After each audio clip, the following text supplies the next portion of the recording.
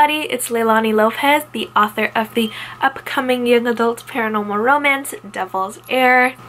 So today's going to be a quick little video. One of my followers reached out to me on Instagram, so thank you so much. I really appreciate it, and she wanted to know whether I'm going to do arcs, the pros and cons, and how I'm going to go about it. So long story short, yes, I am planning on doing arcs, mostly because since I just started doing, you know, my Authortube and trying to publicize myself, if that's the right word, get myself out there, get myself known to all of you fellow Authortubers / book lovers, I definitely feel like I need to work harder at making sure that my launch date goes successful. So sorry, that's my dog moving on his bed. So I am planning on doing arcs, and I kind of have two ideas about the way that I'm going to do them. One is just kind of your classic scrolling through Instagram and finding people who might be interested in reading a young adult paranormal romance.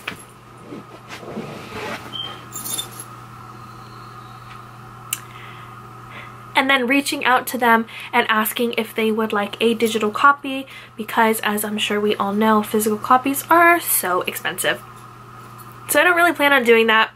So I'm not really sure how far I'm going to get, mostly by searching the hashtags that I'm already using, you know, like hashtag YA paranormal romance, hashtag YAPNR, which stands for paranormal romance, stuff like that. You get the hint. And see if I can come up with anyone who is willing to take it. So that's kind of the first way I'm planning on doing it. And then the second way, I am planning on reaching out to a PR company to help me out with this. Because I know, I'm pretty sure I mentioned it before, but fellow Authortuber Jessie Elliott, she mentioned that she had a pretty successful launch when she went through a PR company for her first book, and then she decided not to do it for her second book, and she realized that that was probably a mistake, so she's going to for her third book. So again, going back to the whole, I don't really have a huge following quite yet. I am planning on doing that, and that should be arcs, ebook arcs. So you can kind of do some research into the exact PR company that you want to use. I highly recommend doing a lot of research though, because from my understanding, as long as you are on their mailing list, and they basically promise you, you know, a certain number of websites that you'll be on, so say like 10 to 20, and they'll hold up their end of the bargain, which basically means you will be on 10 to 20 for that day, but that doesn't mean that those 10 to 20 actually have a following. So really, you could kind of get nowhere, even though it seems like you should be getting somewhere by the end of it. So definitely make sure you do your research, look into your favorite indie authors and see which ones they use. That's what I kind of did. So I already have an idea of which ones I want to look into, so I'll talk more about that later. But most of the time, their packages kind of include, whether it's like a release day blitz, a cover reveal, or you can do, you know, like the larger package for like a launch week kind of thing. And so again, you'll be on X amount of profiles every single day, and then if you decide you want to include arcs or arc reviews in that package, it's usually not too expensive to add that on if it's not already included. So that's kind of my plan.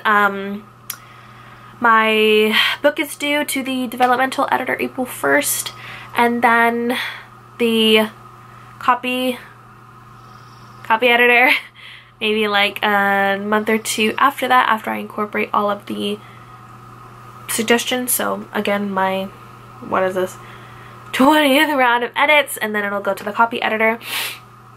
And I think that they usually, and by they I mean like the PR companies, I think that they usually ask that you have the book ready like 2 to 3 months before the release date. So since the release date is in fall, I'm hoping that if it's ready by summer, that should be plenty of time to send that out and cry a little bit, because I'm sending my baby out into the world and I have no idea how people are going to receive it. So that's kind of my plan. I'm definitely gonna order some physical copy ARCs.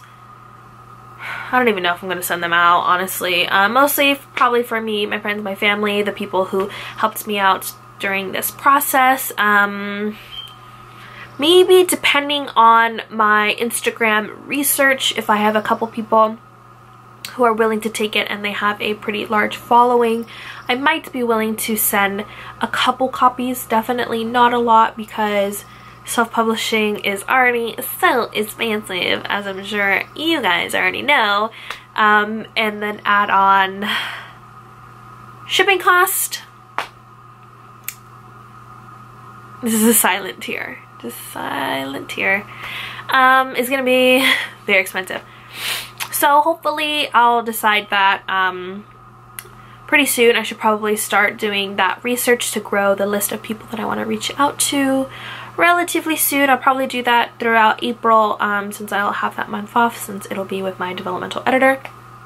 And then if I decide to do that, I will obviously include those numbers into my final how much did self-publishing cost me, which will be released in the fall when I actually finish with this whole process and have those numbers ready for you.